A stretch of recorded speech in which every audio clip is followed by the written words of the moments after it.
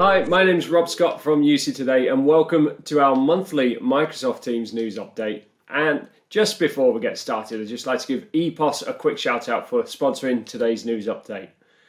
So as always, I'm joined by Tom Arbuthnot, UC Solutions Architect, Microsoft Certified Master and MVP. Welcome, Tom. Yeah, hey Rob, how's it going? Very good, very good. Very excited actually. Microsoft Ignite. Yeah, just around the corner now. Yeah, just by the time this video comes out, it's probably Microsoft Night week. So absolutely, yeah. Looking forward to that. How about yourself? Yeah, same. Yeah, good news in the UK and that we're slowly planned to roll out of lockdown now. So that's very exciting. And yeah, on the tech front, Ignite, say this will drop just before Ignite. So there's going to be lots of exciting stuff there. We'll talk at the end about some sessions I'm looking forward to. Yeah, absolutely. And I'm actually looking forward to the mixed reality experience that they bring into the show this year as well. So that should be quite cool. Yeah, definitely. Yeah, there's a lot to talk about, and I think a lot of cultural stuff to talk about as well as IT at that show. Indeed. But before we jump onto Ignite, we will get to that at the end. But there's a whole Rooker news again this month. Tom, what's been happening from your perspective? Yeah, so the absolute big news is Viva, which is Microsoft's new employee experience platform. So that's a new kind of name or a brand they're putting around various different experiences. So you don't buy Viva as a thing, but Viva is more like a family of offerings all around this whole theme of we're all remote. How do you drive culture? How do you drive cohesiveness? How do you drive training, learning, communications? And I think it's a real big gap that needs to be addressed, to be fair. Yeah, absolutely. We're seeing quite a lot of it in the news actually, and speaking to a lot of brands, employee experience is really becoming more and more important, especially with the whole kind of lockdown kind of experience that we've all had and home working, etc. But certainly, a rising trend. I think Microsoft are doing the right thing there. Yeah, it's a really hot topic. I think what's interesting is I've been doing the research around it, and lots of the articles and comments I'm hearing about it are coming from HR officers and HR consultants, and Microsoft have really broken through out of the IT people to be like, this is not IT. Yes, it's a bunch of tools, but this is a conversation beyond IT, which is what they're trying to do, is like, this is not deploy Yammer, this is way bigger than that. Yeah, but interesting to see how it pans out, because it's not available yet, is it? Well, there's different components. So there's four main things. So there's Viva Connections, and that's kind of your bring your employees together with news and communications. There's Viva Insights, which is kind of your analytics about how your employee experience is, not in a big brothery way, but in a how are people engaged. And that's always a hot topic at the moment, about how much reporting on people's experience you want to do. There's Learning, which is your classic learning portal. It looks like it's mostly pulling in third-party learning content into a centralized portal. And then there's Viva Topics, which is an AI into find your experts, find the conversations going on inside your business. So they're all in various stages of preview or planned. But again, Viva is not one thing. It's more like here's a bunch of tools to use with your organization to get the most out of the people, to empower the people, that kind of thing. Yeah, interesting. So I'm quite excited by it. I certainly want to. I don't know whether I can see it. It's generated a lot of press and a lot of conversations. I think, like everything in the cloud, it will be an evolving story. It's like, here's the vision, here's where we see it going. As they roll it out into preview, they'll tweak and change. But I think the most important thing is, this is Microsoft breaking out of, this is an IT conversation, into this is a culture conversation. Yes, we're providing the tooling, but they really don't want to talk to IT about deploying this. They want to talk to whoever is the digital transformation or the HR person. It's beyond IT. Yeah, interesting. Hey, great stuff. So next, we said we'd talk about Satin. Tell us more. Yeah, so we go from business conversation to very, very techie conversation. So this is cool though. Yeah. This is the brand new codec developed by Microsoft. So for a long time, sorry, it's a level set, I guess. Codec is the thing that encodes your audio or your video, sends it over the internet. So the better the codec, the better performance you get. And it's an ongoing conversation in the UC community about who deals the best with bad networks, and increasingly, because we're all using mobile, 4G, 5G, like that can be really spotty. So having good codecs is equivalent to having a good user experience. So Microsoft bought Skype way back in the day. They inherited the Silk codec, which was Skype developed. They inherited a whole bunch of clever people in that acquisition as well. And Silk is the next Satin is the next generation of that codec. So they're throwing lots of AI cleverness at it. But the punchline is you're getting better voice quality in more challenging network conditions. So Microsoft have a great blog where they compare the two, and it's night and day. Both the ability to hear individual words, but also to keep it wideband, which I think is a big problem in meeting fatigue at the moment. All the audio is pretty poor, so having codecs that can counteract those network conditions is really important. That's a great move for Microsoft, isn't it? And especially in this climate, as you say, where audio, has such a big impact on the remote experience. So really, hats off to Microsoft for doing that at this time, especially.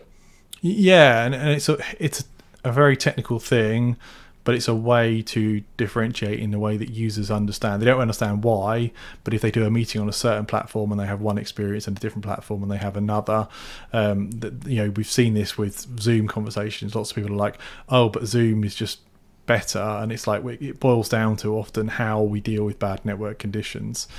So this is a big step forward. It's already running in Teams now for meeting experiences, so you can definitely check it out. Excellent. Okay, next up we said we'd talk about the Fluent version of Teams desktop and browser UI rolling out soon. Yeah, so credits to Tony Redman, who did a really good blog on this.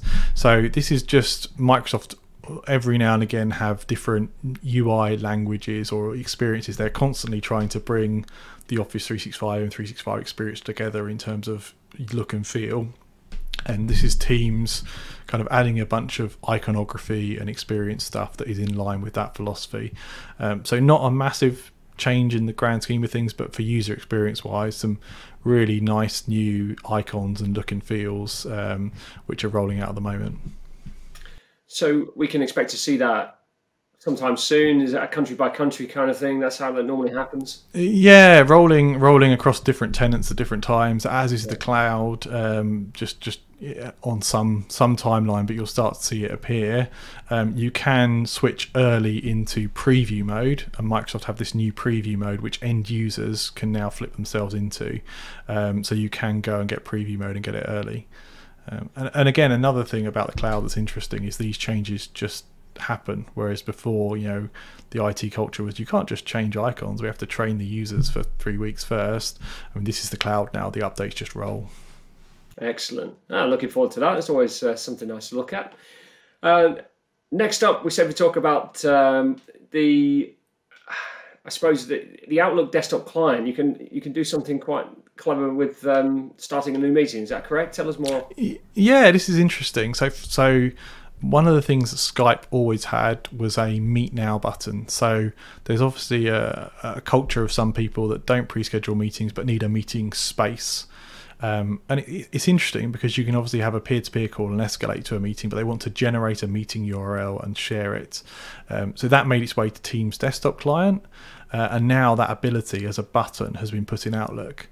So you can hit one button, it generates a meeting, and then you can have people join that meeting. The thing I thought that was interesting here is this shows how dominant Outlook is as an interface for most people, because you can already do this in the Teams client. In my head, if you're going to start a meeting, you'd start Teams and hit the Meet Now button if you wanted to. But obviously, because Outlook is front and center for so many people, adding that button probably makes it more discoverable, more visible, more used. So I've no doubt Microsoft are looking at the analytics, say, oh look, if we put a button here that says Meet Now, more people are likely to click that to generate a meeting. I'm just trying to think about that for a moment, but what's the difference between using Outlook desktop client, going to the calendar and just inviting a couple of people to a meeting and saying, like, let's meet now.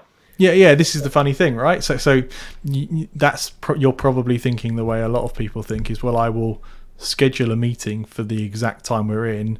They will get an email. We'll wait a few seconds. They'll join on the email.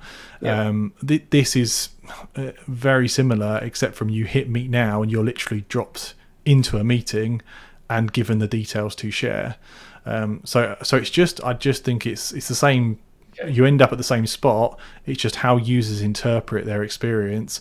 Maybe if they've been using a third party platform that gave them a meeting space by default, they think about it as a space, not a scheduled event. So but important enough to give it its own dedicated button. Yeah, well, the best have some feedback from quite a lot of people on that one. But one thing I always think is missing from Microsoft Teams is that kind of personal meeting room space where you just have a fixed URL. I know Zoom and a few other of them kind of big video conferencing and meeting providers offer that, where you kind of got this almost kind of fixed meeting space that you can just share with people. And your room. Yeah, like we saw that a lot on migrating from third-party platforms or other platforms, to Skype. Is people would have it in their email signature, like join my room 12345 or this URL. From a security standpoint, that's super interesting because you're sharing a permanent space that people could conceptually camp in. So it was always hated from a security standpoint. From a user experience, we heard a lot from like execs love it because they're on a mobile in the airport and they're like, okay, everybody jump on my bridge right now. We're going to make this thing happen. So there's a tension there between user experience and security. But it's an interesting feature. Yeah, I can see the security angle, definitely, and I think that does make sense. And it is a convenience thing again, so it's not a big deal, is it? I mean, it's not like I crave for that feature, but it's just a nice to have. Yeah, definitely. I mean, other platforms have it, so clearly some people do want it for sure. Super. So next, we said we'd talk about Microsoft Teams meetings. The number's gone up. Is that correct? This is actually Teams, so the number of people in Teams. The meetings are going up too. Actually, that's been announced, but this is moving the number of people you can have in an individual team up to 25,000. So again, this is an interesting one from my point of view, because what's the collaboration scenario where you need 25,000 people all in the same space? I would say that's Enterprise Social, that's Yammer, but clearly the demand is there for these scenarios in large enterprises. So now pushing up to 25,000 members in a single team. Wow, 25,000 people. I mean, that's, I can't imagine what that would actually be like. I think my screen would probably go. Well, and you have lots of controls to make it only owners can post here. Threads can't be replied to. You can lock it all down into becoming more or less a broadcast channel, but I don't know how much this is pushing technical barriers for technical barriers' sake and how much this is big customers wanting it. But I would do it very very carefully if I was building a team that big and very controlled, because it will just end up being either so big it's not used or so big it's just permanent noise. Well, I wonder whether you can call everyone, because we often get someone just by mistake, pressing the call button. It rings everyone in the group. So I don't know if that's GA yet, but there is a UI experiment where they've added a prompt. Are you sure you want to call this group? Because that definitely happened. Are you sure you want to ring 25,000 people? Yeah. It's like there's like the reply all problem. This is the 2021 version of that. Yeah, exactly. Good. So next up, let's delve into a little bit of PowerShell. What's happened there? Yeah, so I personally love PowerShell. I think editing and controlling configuration via command line and script is much more controllable and auditable than messing about with the UI. But it seems like that philosophy is not always shared with Microsoft. Like the UI, the web control panel comes first, and PowerShell comes second. But we're seeing now, as we march on to Skype Business Online being killed soon, all the Skype Online PowerShell has now fallen into the Teams PowerShell module. So previously you would control some things through Skype Online, some voice elements of Teams, and now that PowerShell is folded into Microsoft Teams PowerShell. And I think it's just another thing getting tidied up and done as SFBO is going to get killed. So no change in how you're you use the PowerShell, but if you want to control voice elements, you only need the PowerShell module now for Teams. Fantastic. So yeah, a bit of housekeeping, tidying things up. I like it. I like it. Good. Next, well, finally, we said we'd talk about Microsoft Ignite. If you're watching this video, and it's hopefully Microsoft Ignite week now, but you know, some of the highlights we said we'd look at or just mention. Tom, what's top of your list? Yeah, so there's a whole bunch of good sessions, and there's lots of good roundtables and table talks. But in terms of the headline sessions for Teams and Modern Workplace, so there's a hybrid workspace one from Jared Spataro, which is the corporate vice president of Modern Workplace. So that's one to look out for. That'll be kind of the keynote of the Modern Workplace experience. There is a latest innovation with Microsoft Teams session. I would definitely look out for that if you care about Teams, because that's going to be the classic rolling out of like, here's all our new shiny stuff around Teams. And then there's a dedicated session to secure and compliant collaboration with Microsoft Teams. And I think already, I mean, we'll talk about Ignite after the event, but you can see lots of the tone here is about Teams is better, not just because it's feature-wise better, but because we have this massive cloud of compliance and identity management and security and audit. So I think this is a smart move from Microsoft, because this is differentiating Teams, not just on we have crazy clever backgrounds and other products have crazy clever backgrounds and we can do 10,000 people in a meeting and they can do 10,000 people in a meeting. It's like, well, yeah, those are table stakes, but what about security, compliance, governance, control? Because that's where Microsoft really shine. Fantastic. I'm really excited to see what comes through from Microsoft at Ignite this year. Thanks for that, Tom. Perfect. And we will be doing an Ignite roundup piece just after the show, so do tune in for that as well. On the events front, there is one more event I'd like to mention, Tom, if that's okay. We've got the CX Today launch event starting on the 17th of March 2021. And the reason I mention it is actually because there's a building a contact center with Microsoft Teams session at that event that's featuring Landis Technologies, Luware, and Geomant. So we only recorded that yesterday, and it was a great roundtable, all talking about how to get started with a Microsoft Teams-based contact center solution. So yeah, that's a really knowledgeable group you've got there. Both Matt and the Luware guys know everything there is to know about Teams contact center. So that sounds like a great panel. Yeah, it was a good session. Yeah, really enjoyed it. And that's it from us. So if you've enjoyed today's session, please subscribe to UC Today News and give this video a quick share on social. It's always appreciated. And if you're a Microsoft Teams fan and want to be part of the conversation, you can join Tom or myself on LinkedIn and Twitter. Our social links are in the description. So I'm Rob Scott from UC Today, and we'll be back again next month. Thanks for watching. Thanks a lot. Cheers, everybody.